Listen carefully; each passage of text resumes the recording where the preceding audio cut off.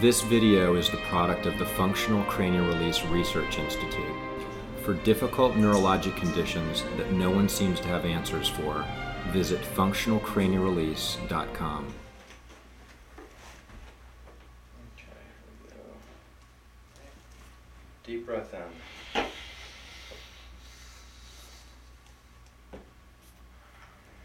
There we go.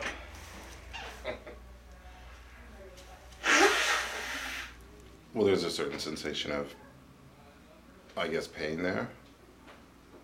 Is it pain or pressure? Probably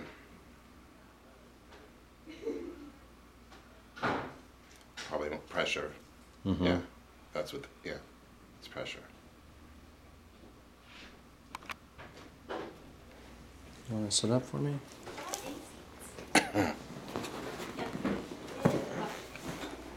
I noticed when I came in today that if I would try to make a snoring sound, it would be pretty loud and it would hurt my throat. And when I'm trying now, let me see now.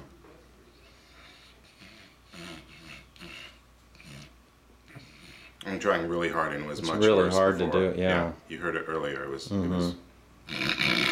like that Yeah. when I'm breathing through my mouth. But I could do it like that when I was breathing through my nose, but now I can't, even when I'm trying hard to do it. So the airway is more open.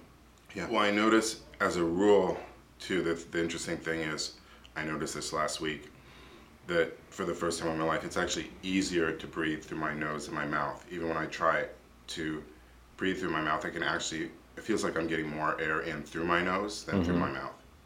Whereas before, I think I breathe through my mouth a lot, especially when I'm sleeping. Yeah. Well, unless I use my CPAP. Yeah. So how long have you been using a CPAP?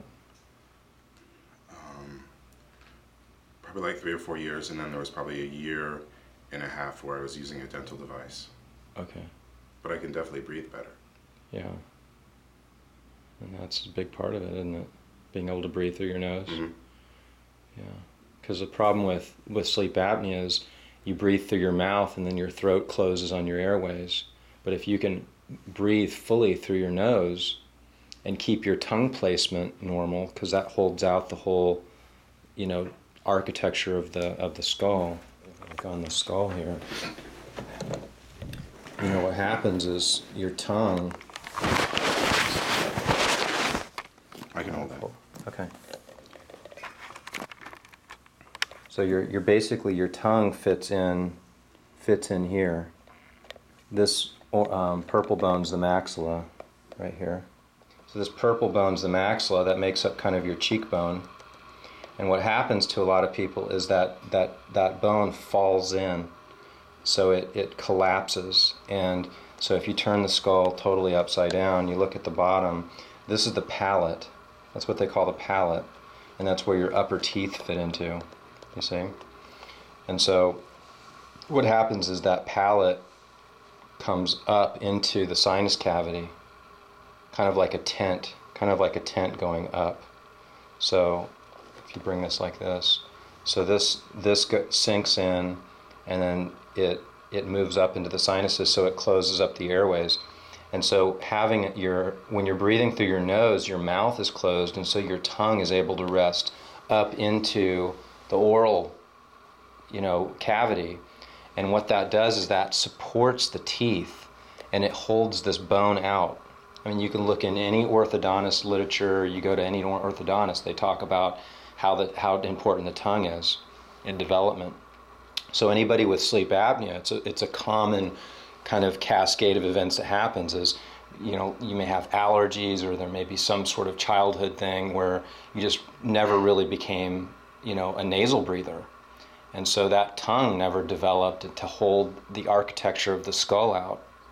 So what I've got you doing is tongue exercises, and then we're manipulating these areas of the skull to start to turn on the genetic material between all these bones. Because between all these bones is actually stem cells that can be turned on, that can actually reshape the skull. And that's why it's feeling more open, because these stem cells are turned on, and you're actually starting to get more room in through that airway. Cool. that make sense? Yeah. So this is all the nasal stuff, like when I blow my nose and all that. This is where the congestion can happen. This kind of stuff. Mm-hmm. Yeah. I'm interested how that came into play. But when this is all closed up, like it was before, you don't have good drainage, and you can either be a swamp or a river in your sinuses. So when it's a swamp, it's stagnant, and you look at a swamp, there's a lot of bacteria, and it's just, it's kind of nasty, right? Yep. Where a river, it's nice and fresh. And so what we're doing is we're opening this up so that there's more of a drainage, so it's more like a river. Sounds good. And that's what it feels like, doesn't it? Yeah. Yeah. Cool. Hi, this is Dr. John. Thanks for joining me. If you or a loved one suffers from difficult neurologic conditions that no one seems to have answers for, send them to functionalcranialrelease.com. You can contact me by phone or email me at askdrjl@gmail.com. And remember, if healing is possible, consider it to be within your reach. Bye for now. functionalcranialrelease.com